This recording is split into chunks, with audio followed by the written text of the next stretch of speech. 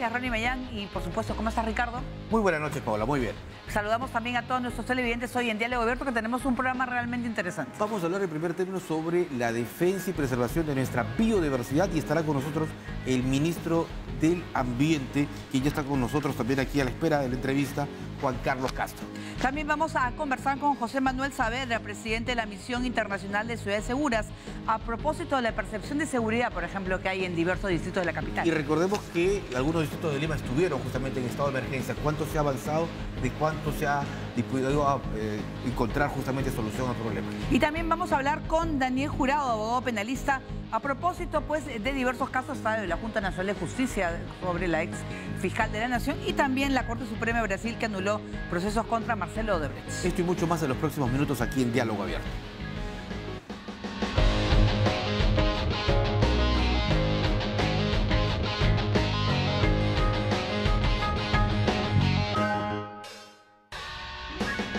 Destituir a la señora Liz Patricia Benavides Vargas del cargo de fiscal suprema del Ministerio Público y en consecuencia en el cargo de fiscal de la Nación, al haberse acreditado el extremo del cargo 1 referido a haber interferido en la investigación seguida a su hermana Egma Rosaura Benavides Vargas, al haber separado de su cargo a la señora Revilla Corrales sin la debida motivación y haberle dado un trato degradante, y por el cargo 6 por haber favorecido al señor Vegas Becaro, designándolo en el cargo de fiscal adjunto supremo provisional a pesar de la existencia de sanciones disciplinarias, incurriendo en ambos casos en la falta muy grave tipificada en el inciso 13 del artículo 47 de la ley de la carrera fiscal.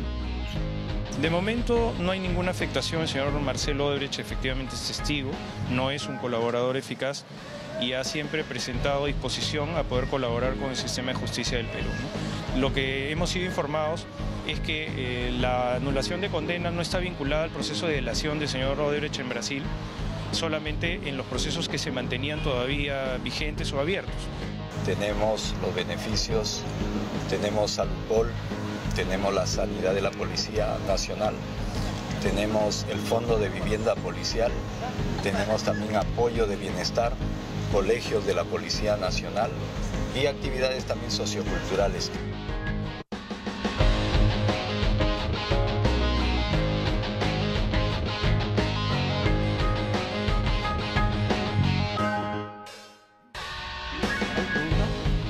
Muy bien, a esta hora pues, de la noche va a haber una pregunta para nuestros televidentes. Así es, vamos a preguntarle y consultando a nuestros televidentes si se debe crear una tercera especialidad en la policía, la ciberpolicía. Así es, usted puede enviar su mensaje de voz al siguiente número, 988-711-673, 988-711-673, y al final del programa vamos a conocer sus respuestas. Así es. Bueno, y es momento de ir a las entrevistas y el Perú es uno de los 17 países, Paola, megadiversos en el mundo. Es decir, ¿qué tal riqueza que tiene nuestro territorio? Tenemos una suerte realmente porque tenemos, pues, creo que el país con la mayor biodiversidad y en tanto de riqueza animal, vegetal. Yo creo que es un país... Flora y fauna. Bendito. Así es. Y vamos a hablar sobre cómo se está conservando y qué proyecciones hay sobre el particular, porque esta noche nos visita el ministro del Ambiente, Juan Carlos Castro. ¿Cómo está, ministro? Bienvenido. Bienvenido. Muchas gracias para poder compartir con ustedes justamente esta noticia que ustedes dan. Somos un país muy rico en diversidad biológica. Y justamente, ¿cómo se está trabajando para proteger? Porque estamos justamente en un proceso de calentamiento global que afecta al mundo entero. Mira, es importante que la ciudadanía que nos está viendo escuche y pueda un poco entender la importancia de la diversidad biológica. La diversidad biológica no solo hay que protegerla y conservarla, sino que esta diversidad biológica hay que aprovecharla de manera sostenible. La diversidad biológica nos genera para el Perú 12.000 millones de soles en ingresos. Eso implica el 3.3% del PBI del país. Y es por eso la importancia y el esfuerzo que hay que hacer como país para conservarla. Porque mira, el 65% de la agricultura de nuestro país se basa en los recursos genéticos y en los granos nativos de nuestro país. Eso genera en exportaciones, 10.000 millones de dólares y beneficia a 2.2 millones de personas asociadas a la actividad agrícola. En ganadería el 95% es lo mismo, se basa de los pastos nativos y de la pradera y que generan 1.000 millones de dólares en ingresos. Entonces, la riqueza que tiene nuestro país es enorme y somos uno de los 17 países más megadiversos, ¿cierto? Somos el primer país en mariposas, en aves, el tercero en anfibios, etcétera. Pero más allá de ser número 1, número 2 o número 3, es la responsabilidad que tenemos como país, como ciudadanos, de protegerle esa diversidad.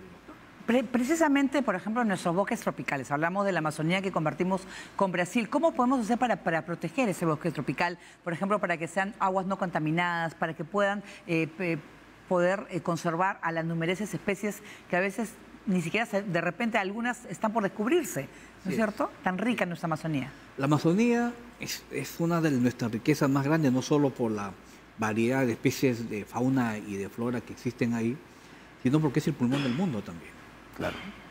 Y una estrategia que hemos encontrado para cuidar los bosques amazónicos es que tenemos aliados estratégicos en la Amazonía y son nuestras comunidades campesinas, nuestras comunidades nativas. A ellas les estamos beneficiando con muchos proyectos, donde ellos, por proteger el bosque y aprovechar los frutos de ese bosque, les genera rentabilidad. Claro. Tenemos proyectos como Emprendedores por Naturaleza, donde hemos puesto hoy 3 millones para el concurso de pequeños emprendedores de comunidades y emprendedoras, pero además tenemos créditos que hemos puesto en el sistema financiero por 74 millones para emprendedores de las comunidades. Y ellos tienen la finalidad de conservar el bosque y aprovechar los frutos. Mira, ¿qué tan importante? O sea, no depredan, solo aprovechan los frutos que están ahí y lo convierten en jugos, en artesanía, etcétera. Y eso les está generando una dinámica. Pero además, el MINAN tiene un reto importante porque nosotros regulamos la parte ambiental. Y hacemos que los proyectos y las actividades sean sostenibles. Y una forma de verificar es supervisar y fiscalizar estas actividades, y para eso contamos con un organismo especializado como es el OEFA, ¿no? Son 148 planes de negocios, porque, por ejemplo, hay productos como el cacao, el café que hemos hablado, que está en muy buen precio. Y hay que aprovechar ese buen momento que se encuentran, ¿no? Sí. Tenemos 148 planes de negocio previstos para este año por un monto de 53 millones. Y esperamos con eso apoyar y beneficiar a más de 75 comunidades. Okay. Estos planes van para ecoturismo, ya, es lo que queremos impulsar ahora en la Amazonía, para la agricultura, pero con sistemas agroforestales, es decir, recuperar el bosque también, no solo poner cacao, café, sino ponerlo con otras plantas que protejan el bosque, y con actividades forestales no maderables, ¿no? De tal manera que nuestras comunidades se vayan beneficiando.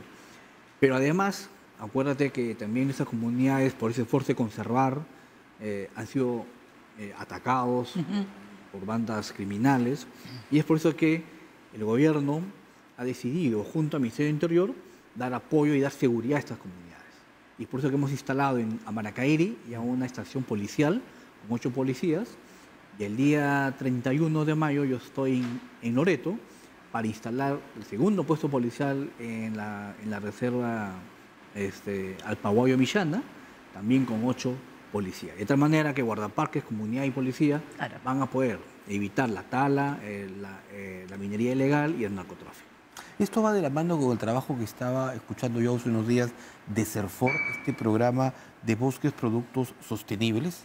También, CERFOR también tiene su propio mecanismo, pertenece al sector agricultura, pero siempre estamos de la mano y articulamos, ¿no? CERFOR por un lado, nosotros con bionegocios y econegocios, y ellos para la parte de emprendimientos forestales, ¿no? Ministro, ¿cuál es esta? Ahí está leyendo también la creación de la Reserva Nacional Mar Tropical de Grau. ¿De qué se trata? La Reserva Mar Tropical de Grau es una de las importantes reservas que asumimos hace más de 14 años el inicio de esto. Es un compromiso internacional que tenemos como país, que hoy la hemos hecho realidad para proteger la diversidad marina que tenemos entre las regiones de Piura y Tumbes. Claro. Es una reserva con 115.000 hectáreas y esperamos promover ahí ecoturismo, claro, ¿ya?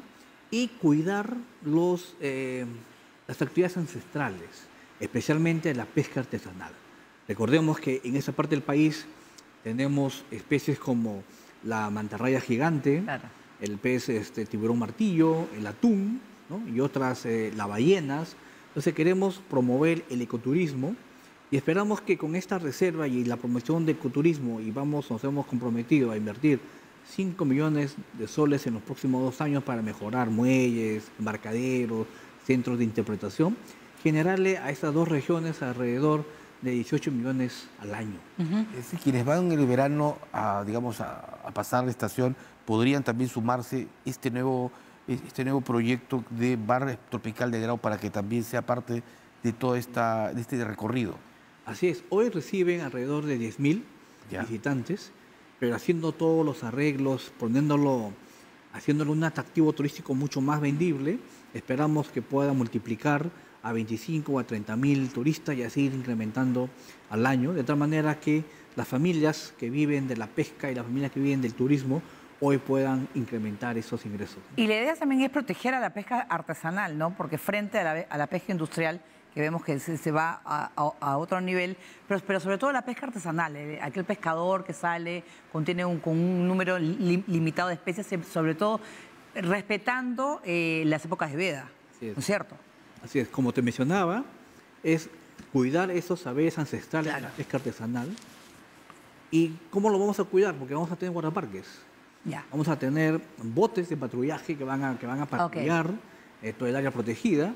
Y ya hemos tenido, por ese beneplácito de los pescadores, estuve en Piura, nos han dado en donación un bote. Nosotros lo vamos a poner operativo, pero que ese bote también sirva a los pescadores y para nuestra actividad propia, ¿no? Entonces, ahí estamos haciendo esa sinergia con nuestros pescadores y creo que va a ser una buena experiencia en cómo un área protegida beneficia directamente a sus habitantes. Ministro, ¿y estos trabajos, estos esfuerzos que desarrollan, forman parte también de los requisitos que necesita el Perú para ingresar a la OCDE? Sí, en la OCDE tenemos que cumplir 251 productos, ¿ya? Y tenemos que generar 42 normas o instrumentos normativos que vayan a la actividad económica, a la actividad ambiental y a la actividad social. Si queremos ser un país desarrollado, tenemos que tener nuestros recursos bien conservados, los proyectos tienen que ser sostenibles, amigables, ¿cierto? Y la supervisión y la fiscalización también tiene que estar orientada a la conservación, pero también al desarrollo. Y es por eso que en el Ministerio del Ambiente hoy estamos trabajando con un enfoque de conservación para el desarrollo. Que precisamente es lo que nos pide OCDE, ¿no? Que conservemos los recursos, pero que sirva para el desarrollo de los países. No, claro. Al igual que está la Reserva Nacional de Mar Tropical de Grau, también es la protección de toda nuestra costa. Próximamente está el megapuerto de Chancay. Y esa zona también hay que protegerla porque van a llegar también buques muy grandes, ¿no? Y la pesca artesanal quizás la más preocupada, porque también quieren un espacio. Así es. La protección es de todo el litoral. Ya, ok. Todo el litoral. Ya hay instrumentos que han generado otras entidades para establecer cuáles son las condiciones ambientales que se debe tener en cada parte del litoral. Desde Tumbes hasta Tacna se ha zonificado para ver el tema de los compromisos ambientales que tienen que asumir cualquier proyecto que se instale, sea el megapuerto de Chancay, sea una planta de agua residual por parte de una ciudad, etcétera. Entonces todo está totalmente regulado y visto para que eso no impacte en la diversidad marina que pueda haber. ¿Está garantizada la riqueza ictiológica? Así es.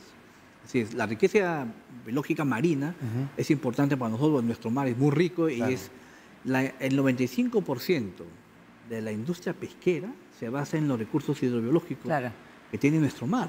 Entonces tenemos que cautelarlo. Eso genera 1.8 mil millones de dólares de ingresos y beneficia a más de 80.000 familias que están vinculadas a la actividad pesquera. Entonces necesitamos protegerlo y ese es el compromiso que tiene el gobierno. Pero el hecho de que entren grandes embarcaciones de alto tonelaje no significa que nuestras especies marinas van a migrar hacia otras zonas. No, porque recordemos que no entran a pescar, ¿no?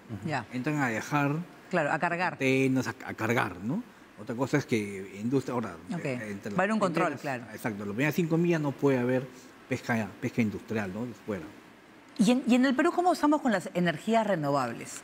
Ahora que se habla en otras partes del mundo, en Europa es muy preocupante, sobre todo porque se habla ya de los autos eléctricos, estamos acá, nosotros tenemos el gas natural. ¿Cómo estamos nosotros? El Perú está yendo hacia carbono neutral, nuestro objetivo grande de 2050. Entonces, para ese fin, estamos nosotros también impulsando mecanismos para cambiar la matriz energética. Migrar hacia energías renovables, paneles solares, eólico, hidráulico, etcétera, ¿no? Eso también implica que nosotros comencemos a cambiar nuestro parque automotor. Sabemos que Lima está afectada por la contaminación por el parque automotor. Entonces hemos conversado mucho y hemos visto cuáles son las oportunidades que tiene el Perú a nivel de implementación de infraestructura para poder tener vehículos con otro tipo de tecnología. Entonces el Perú está preparado para vehículos GNV, a vehículos híbridos, ¿no? Y para vehículos eléctricos ya tenemos un espacio para seguir. Necesitamos darle a la infraestructura donde cargar. Claro, falta. ¿No? Las viviendas tienen que tener acondicionado, los servicios por departamentos igual, en las regiones igual. Entonces, eso va a ser progresivo de tal manera que vamos a ir migrando a un cambio de matriz energética también en los vehículos, ¿no? Y ahora que se habla de nuevos proyectos mineros, incluso de que Tía María estaría próxima, según lo ha dicho la propia gente de Sauder, ¿cómo se están adecuando los programas ambientales, ¿no? A los PAMAS? Los PAMAS son los programas de ecuación del medio ambiente, pero esos son para actividades que ya están en curso. Ya. ¿No? Un proyecto nuevo tiene que hacer un estudio de impacto ambiental previo a la actividad, ¿no? En nuestro país, la industria minera es la gran minería y la mediana minería es la que está más controlada y hay sobre ellos mayor control, ¿no? Está el OEFA y hay otras entidades como Sendermin y otros que miran seguridad y temas ambientales. Hay ahora en cartera para nuestro país solo en minería, esperamos que este año podamos atraer 995 millones en dólares de inversión minera. Pero a futuro hay en cartera que están mirando al Perú alrededor de 54.000 millones de dólares en la industria minera. Para eso hay que tener las reglas claras para el desarrollo de proyectos mineros. Es decir, el cumplimiento de la normatividad ambiental en nuestro país tiene que cumplirse y el otro es los compromisos sociales que tienen que cumplirse, ¿cierto? Entonces, para eso el Ministerio del Ambiente está sincerando muchos de los procedimientos que se fueron creando en el camino. Nosotros desde hace 18 años tenemos una ley que es la Ley del Sistema de Evaluación de Impacto Ambiental.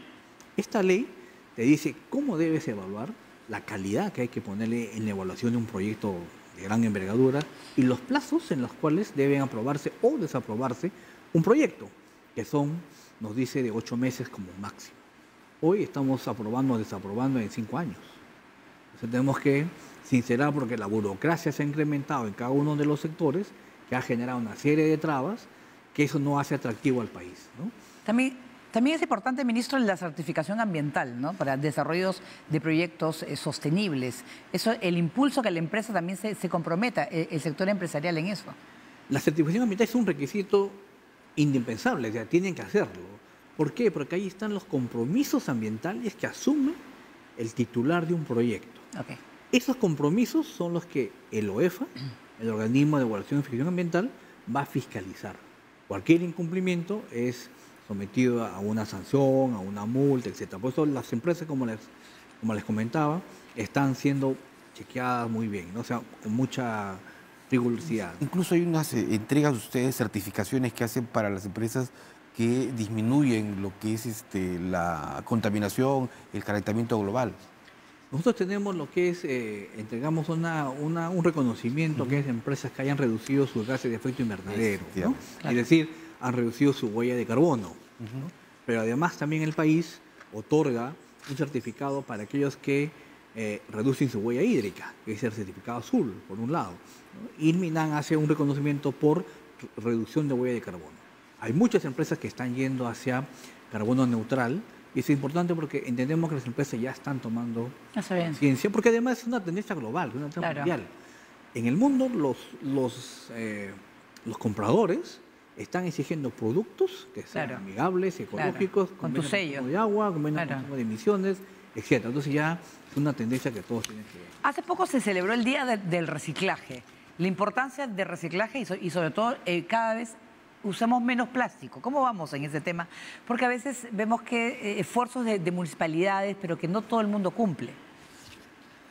Tenemos una campaña con Ministerio del Ambiente que es menos plástico, más vida, ¿no?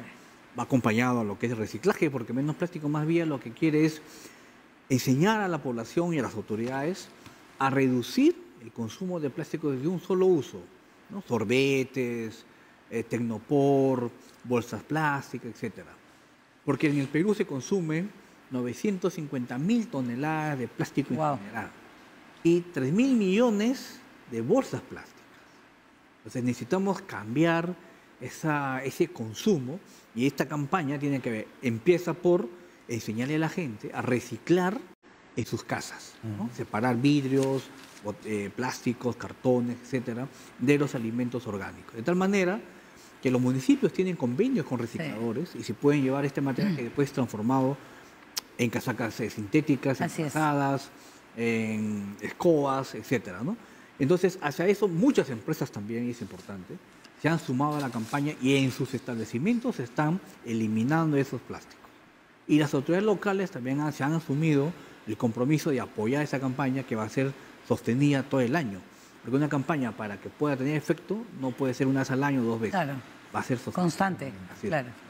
Bueno, muchísimas gracias, ministro Juan Carlos Castro, titular del Ambiente, por haber venido esta noche aquí a Diálogo Abierto. No, encantado de conversar con ustedes. Muchísimas gracias. Bien, nosotros vamos a hacer una pausa, pero vamos a ir con una fotografía que les va a gustar. A ver si adivinan de qué estamos hablando. A ver. Paseo Colón. El Paseo Colón. Claro, por las estatuas. Hace más de 90 años había palmeras, las bancas de descanso, veredas anchas y jarrones de mármol. Y bueno, ese vehículo pues de hace casi 100 años. Y bueno, no había mucha gente, ¿no? Al parecer. Y mira, en la foto parece solo una persona sentada justamente en una de las bancas. Muy tranquilo, el Paseo Colón.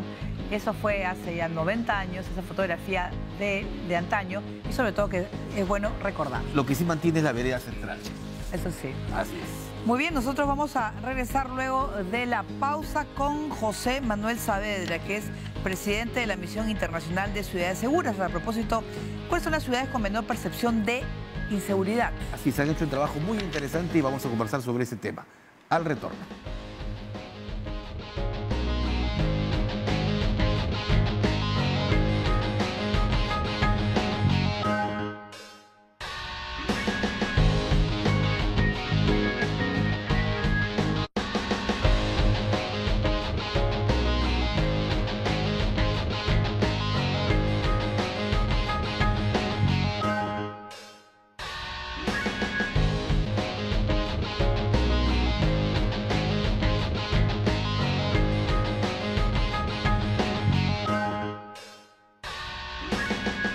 Vamos de inmediato a las entrevistas. Vamos a hablar, Paola, sobre la inseguridad. Pero antes es importante recordar que el ministro del Interior, las últimas 2 madrugadas, ha amanecido en las calles prácticamente, ¿no? Con importantes operativos justamente para lograr que tengamos amaneceres mucho más seguros en la capital. Claro, sobre todo que hay distritos en los cuales son más, perdón, donde la sensación de inseguridad es mayor o menor. Todo depende cómo la perciba cada vecino también, ¿no? Hay un trabajo muy importante que se ha desarrollado para justamente medir la percepción, es decir, la sensación de miedo que puede tener la gente frente a la delincuencia. Muy bien, vamos a saludar a José Manuel Saavedra, presidente de la Misión Internacional de Ciudades Seguras. Bienvenido a Diálogo Abierto. Muchas gracias por la invitación. Buenas noches. ¿Cómo están? A ver, estaba viendo yo el informe, por ejemplo. Magdalena, San Isidro, San Borja, quizás son las ciudades más seguras de Lima. Básicamente lo que hemos medido nosotros es la percepción de inseguridad ciudadana. Cuánto miedo tiene la gente cuando sale a la calle a realizar diversas actividades. Entonces, este ranking, que se ha hecho en 30 distritos de Lima Metropolitana, nos muestra algo muy interesante. Primero, cuáles son las ciudades que tienen menos percepción de miedo. Y esto encabeza Magdalena del Mar, seguido por San Isidro, está San Borja, Miraflores, tenemos también a Barranco, San Miguel, que son distritos que tienen algo en común. Han implementado proyectos de innovación tecnológica. Algunos, como San Isidro, tienen hoy día cámaras de reconocimiento facial. Magdalena del Mar, que tiene en este momento el mayor número de serenos y motos por kilómetro cuadrado. Tenemos además San Miguel, que ha hecho un centro de operaciones y de biovigilancia muy moderno, donde integra todas las fuerzas de Policía Nacional, Serenazgo, bomberos, todos en una sola unidad.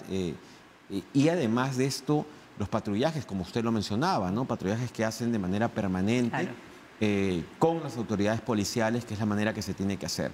A esto hay que sumarle además distritos que han comenzado a iluminar las calles para recuperar espacios. O sea, hoy la delincuencia, si encuentra lugares que están obviamente con acumulación de basura, que están oscuros, lugares en donde no hay, digamos, mayor movilidad y vigilancia, es un punto obligado para que te roben o te asalten.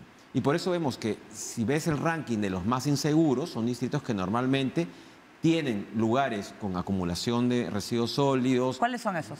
Por ejemplo, San Martín de Porres, que encabeza la lista de distritos más inseguros y que además en ese distrito ocurren hoy día casi todos los delitos están concentrados en un solo lugar. Es decir, sicariato, extorsión, secuestros, trata de personas. El tema de arrebatos celulares. Cada minuto se arrebata 3 celulares en el Perú. O sea, San Juan de Lurigancho también está, ¿no? En segundo lugar. O sea, la gente no está segura, o sea, tiene miedo. ¿Eso es lo que dice? La gente tiene mucho miedo. El índice de inseguridad ciudadana en estos distritos, tanto en San Martín de Porres como en San Juan de Lurigancho, supera el 95%. Wow. Y eso significa, pues, de cada 100 personas, 95 tienen miedo cuando salen a caminar a la calle, ¿no? Eso es altísimo. Estamos hablando, pues, que, fíjese, nosotros hace 2 años atrás hicimos mediciones en la ciudad de Lima metropolitana y el índice de percepción de inseguridad bordeaba aproximadamente el 72-73%. Hoy día ha subido a cerca de 85% ya en nivel global de Lima metropolitana. Manuel, a ver, se me queda esto de los 3 celulares por minuto que se están robando. ¿En todo Lima o en los distritos? En todo el Perú. ¿En todo el Perú? En todo el Perú, 3 celulares por... O sea que en San Martín y en San Juan del Lurigancho la tasa debe ser mayor. La tasa es mayor y además hay que considerar, por ejemplo, a nivel, por ejemplo, sé que nos ven a nivel nacional, en el Perú la mayor tasa de extorsiones en este momento, que es otro de los delitos que nos preocupa, lo tiene Lima metropolitana, ¿no? Con más de 13.000 casos del 2023, seguido luego pues por la ciudad, por la Libertad, básicamente. ¿Y el Callao, ¿no? ¿Están en qué posición también? Bueno, en el Callao el estudio de percepción de inseguridad todavía no lo hemos publicado.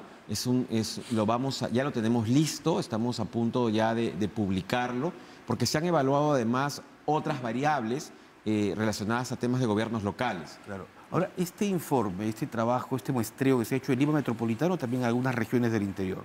Hoy en Lima metropolitana y también en Callao. En Callao, por ejemplo, hay que destacar proyectos innovadores como los que se han realizado en Ventanilla, en los cuales también ha habido una reducción del número incluso de víctimas por sicariato en los últimos meses, ¿no? Y eso también es parte de los trabajos de prevención que realizan las municipalidades, específicamente el alcalde, liderando pues esta política de seguridad ciudadana que están convirtiendo algunos distritos más seguros que otros. Ahora, ¿qué opinan en San Martín y en San Juan del Lurigancho de sus autoridades locales? Porque, claro, si bien las políticas generales las dicta el Ministerio del Interior para la lucha contra la criminalidad, las municipalidades también aportan y sobre todo es parte de su campaña electoral de cada alcalde. Bueno, sí, yo he visitado la Municipalidad de San Juan de Lurigancho con su alcalde Jesús Maldonado.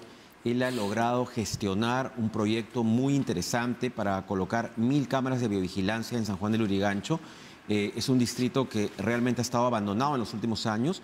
Incluso nosotros le dimos un reconocimiento en el evento en la Misión Internacional de Ciudades Seguras que se realizó en Lima el mes pasado, en donde participaron delegaciones de México, vinieron de Ecuador, el exministro del Ecuador estuvo presente, de Seguridad del Interior. Y entonces el alcalde de San Juan de Lurigancho logró gestionar este tema tan importante que yo creo que va a tener un impacto muy, yo creo, sustancial en el tema de, básicamente, de prevención y de disuadir justamente el cometer delitos. En realidad 1000 cámaras es poco para... no, es muy grande el distrito. Pero tengo entendido que tenía menos de 100 cuando el alcalde asumió. Y creo que tiene menos de 500 policías, Paula. No, claro. Sí. Es que lo que pasa que lo que estoy notando comparando con distritos que son mucho más pequeños, Magdalena o San Isidro, es por la cantidad, por ejemplo, tiene que estar iluminada. Las calles, la iluminación, la presencia constante de las autoridades. El patrullaje. El patrullaje, eso disuade muchísimo a los delincuentes, ¿cierto? Fíjate, hay una teoría que se llama la teoría de las ventanas rotas, que esto se aplica en Nueva York por el Bratton, ¿se acuerdan? El plan Bratton. Claro. ¿no? Bratton es el comisario de Nueva York, el policía de Nueva York, y él pone en funcionamiento esta teoría. El sheriff, ¿no? Entonces pone en funcionamiento. ¿En qué consistía? En que si tú ves un lugar en donde hay acumulación de basura, ventanas rotas, etcétera, va a ser más propicio a que la gente siga tirando basura, ¿no? Claro. Acá hacen un experimento y ponen 2 vehículos, uno en un lugar muy residencial, otro en un lugar muy popular, le rompen la luna al que está en el residencial y la gente comienza a romper más lunas. Entonces, si tú tienes un lugar que es oscuro, que tiene basura, que tiene grafitis, que tiene muchas cosas viejas, muebles tirados, son puntos donde la delincuencia se va a concentrar. No, claro, tienen dónde esconderse, ¿no es cierto?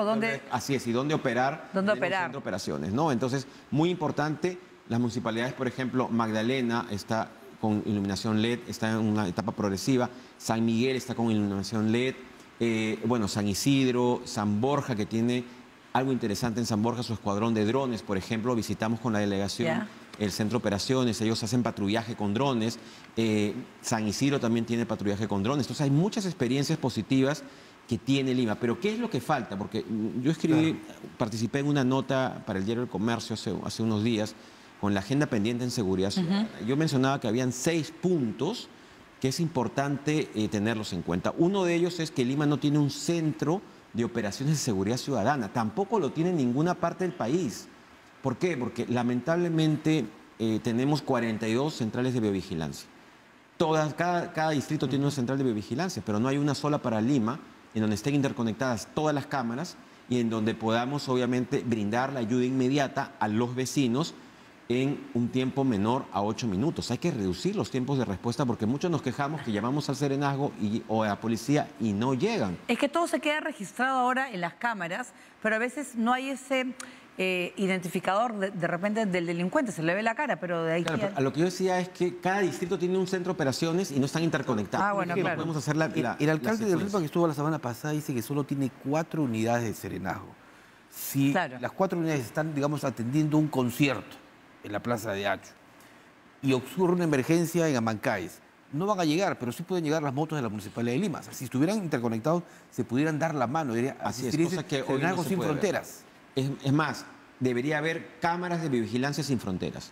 Porque hoy día empiezas una persecución en San Juan del Lurigancho, cruzan el túnel, llegan al Rímago y se perdió la secuencia de las cámaras. Entonces, eso es lo que estamos reclamando, un C5 para la ciudad de Lima.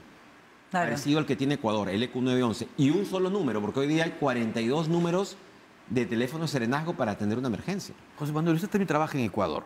Sí. Estudios, o sea, ¿cuál es la percepción en Ecuador, en Quito, en Guayaquil, que son las ciudades más convulsionadas? Y te voy a hacer un paralelo con Perú. Lamentablemente, Perú está yendo camino a lo que es el Ecuador. Nosotros estamos ya 2 años operando en diversas ciudades de Ecuador, Guayaquil, en Quito. Nos tocó vivir un momento complicado en donde hubieron dinamitas en colegios. Hoy ya lo hay acá en Perú, no había. Extorsiones a boticas y a pequeñas bodegas donde le ponían dinamitas. Eso no había en Perú hace 2 años, ya están acá. Masacres en montañitas, por ejemplo, que hubo en un balneario donde mataron 13 personas. Acá hemos tenido en Barranco hace poco un sicariato, ¿no? Un asesinato por sicariato en un restobar. Entonces, 4 autoridades municipales asesinadas en el Ecuador en este año, ¿no? En el último año. Y algo muy preocupante. Acá las autoridades también han sido amenazadas, las autoridades municipales. Entonces, si no aplicamos hoy un plan integral de seguridad ciudadana y además un plan de contención. ¿Qué significa un plan de contención? Evitar que estas ciudades que están en el ranking de las 10 más seguras entre la delincuencia y el crimen organizado. Y un plan, además, de control territorial focalizado, en el cual, previo trabajo de inteligencia, puedan luego declararse un estado de emergencia para poder extraer a los delincuentes. Entonces, ese es un trabajo, además, integrado que requiere de mucho liderazgo. Y bueno, yo felicito igual al ministro del Interior, le deseo muchos éxitos al nuevo ministro del Interior, porque los patrullajes me parece interesante y creo que la población tiene mucha expectativa justamente en los resultados que pueda dar. Muy bien, muchísimas gracias a José Manuel Saavedra, presidente de la Misión Internacional de Ciudades Seguras. Gracias por estar con nosotros. Gracias. Muy bien, antes de irnos vamos con nuestra segunda fotografía. Esta vez, ¿sabes de qué se trata? A ver, ¿estás ubicado? Tratando de identificar, pero aún no logro dar con... Ya, yo te voy a decir, es la Plaza Bolívar, conocida también como la Plaza del Congreso, la Plaza de la Inquisición. Debe ser el cruce de Abancay con Junín, ¿no? Claro, pero ahí está el Museo de la Inquisición, hacia la derecha. Mira, ahí está. Bueno, había más árboles, más árboles. Y no estaba Bolívar, al menos en la foto no aparece el monumento de Simón Bolívar. Bueno, esos son a inicios del siglo XX. ¿Y no aparece el Congreso también? ¿Ya? No está en la edificación. Se ve ordenado. Así es. Y limpio. Y sin rejas. Y sin rejas. Muy bien, nosotros vamos a hacer una pausa y vamos a volver con más información. Tenemos a Daniel Jurado, él es abogado penalista, a propósito de diversos temas, entre ellos la Corte Suprema de Brasil que anuló procesos contra Marcelo Odebrecht. Y hablaremos también del caso de Patricia Benavides. Esto y más al retorno.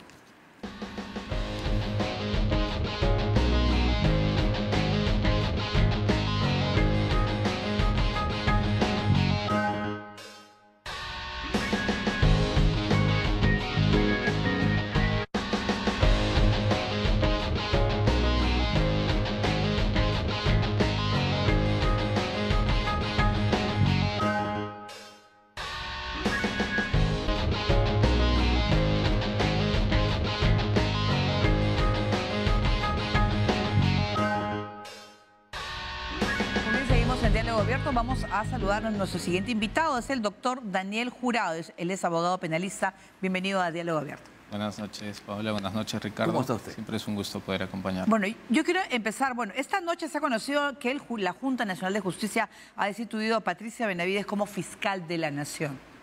Sí, definitivamente es una decisión que ha ocurrido hace pocas horas.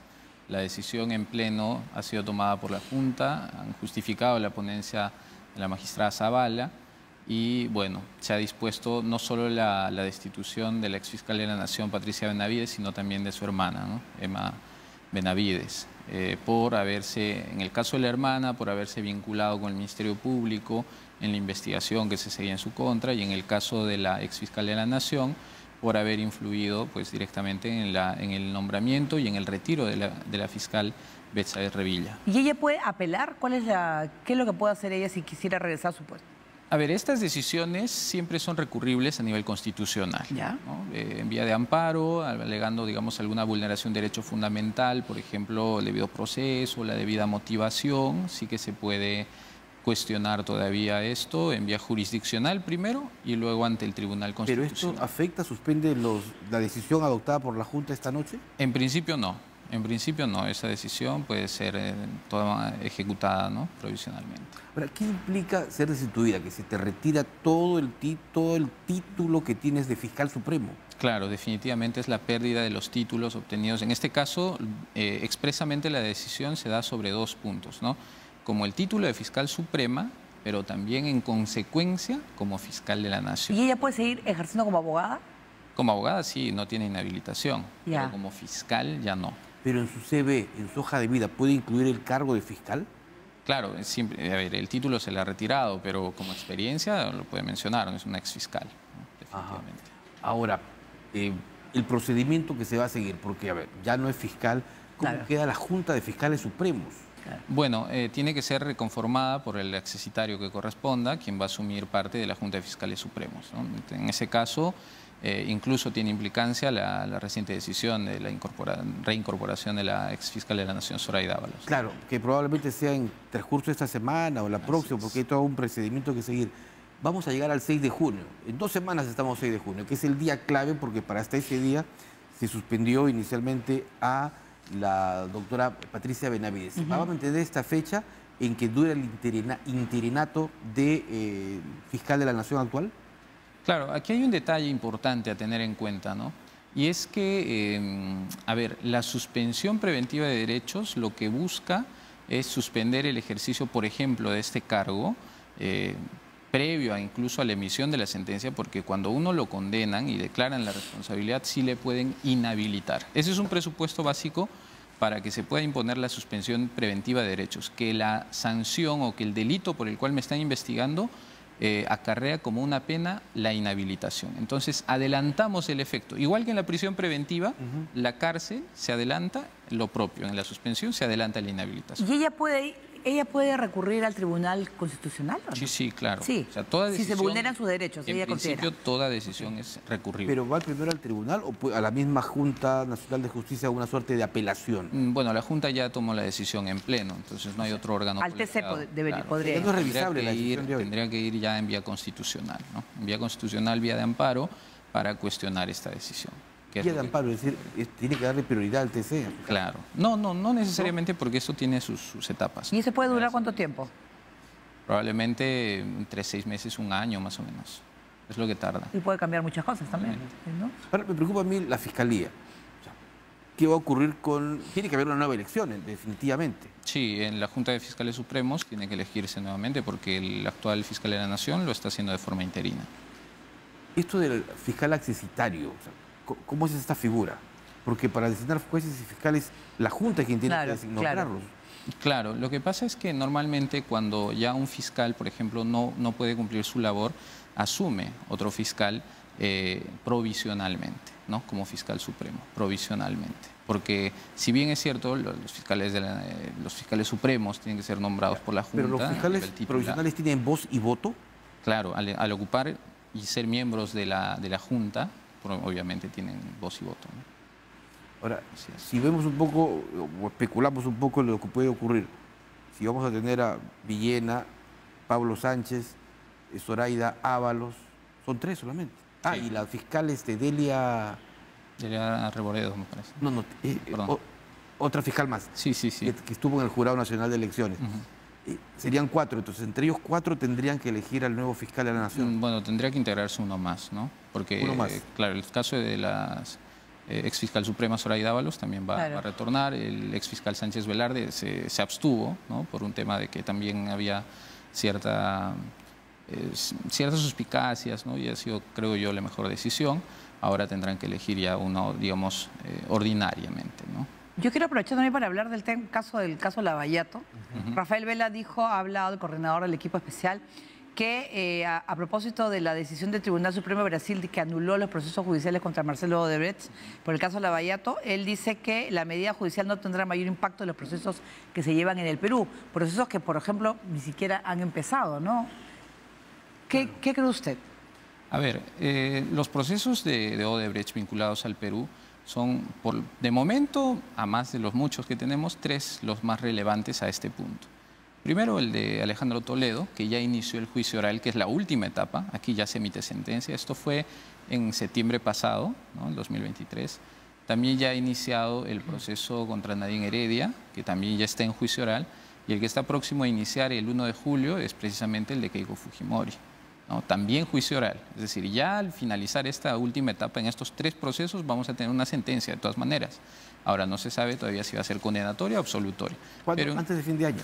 No necesariamente. Como son procesos tan complejos, tienen una duración extensa, incluso solo en el juicio. Porque el presidente de la Sala Penal Nacional el sábado o el viernes en una conferencia de prensa decía que es muy probable que este fin de año tengamos ya novedades con los expresidentes en el caso Odebrecht. Probablemente porque ya estos juicios vienen desde el año pasado, hay uno que viene desde el 2022, entonces es razonable esperar que la justicia actúe rápido y que este órgano jurisdiccional le dé prioridad a estos casos. Ahora, la implicancia hay que verla en 2 sentidos. Primero, la decisión del juez Díaz Toffoli, que no es la primera que toma, ya hubo una anterior en la cual anuló audios y, esta información obtenida de Drowsys y My Web Day, porque se había afectado la integridad de la cadena de custodia. Ahora lo único que ha hecho es paralizar los procesos seguidos contra Marcelo Odebrecht en Brasil, en los cuales no hubiera colaborado, y además no afecta al caso peruano en qué medida, en la que aquí quien es colaborador es Simón Esbarata, Jorge Simón Esbarata. Marcelo Odebrecht es solo un testigo, no es colaborador eficaz. Entonces su intervención como testigo externo pues no tendría ningún problema, ¿no? Bien, muchísimas gracias por estar con nosotros al doctor Daniel Jurado, abogado penalista. Gracias. Muchas gracias. Muy bien, nosotros ahora, ante la pregunta que presentamos al inicio del programa, tenemos la respuesta. Vamos a escucharla. Buenas noches. Yo considero que es muy importante que se cree un ciberpolicía, ya que hoy en día vemos muchos ciberrobos, muchos ciberacosos que viven día a día más en los jóvenes, en las redes sociales. Hola, ¿qué tal? Sí, buenas noches. Por supuesto, yo creo que sí es muy importante que la policía pueda crear una unidad especialmente para combatir este tipo de delitos, donde los... Muy bien, y para finalizar vamos con nuestra tercera foto. La última para despedir. A ver, vamos a ver, Ricardo, a ver si reconoces. Uy, esta es una edificación, es el interior justamente, es el interior del banco italiano conocido como Banco de Crédito, que está en el Jirón Lampa. Así es, el cruce de Lampa con Ucayali. Esta es una foto de los años 20. Pero se mantiene... Hace 100 años. Se mantiene tal como está. Hermoso, ¿no? Sí, es impresionante, ¿no? Ingresar a esa... Es ingresar casi al pasado. No, claro, por supuesto, una construcción hermosa como estamos viendo en pantalla. Bien, de esta manera culminamos el programa. Gracias por acompañarnos. Hasta mañana. Chao.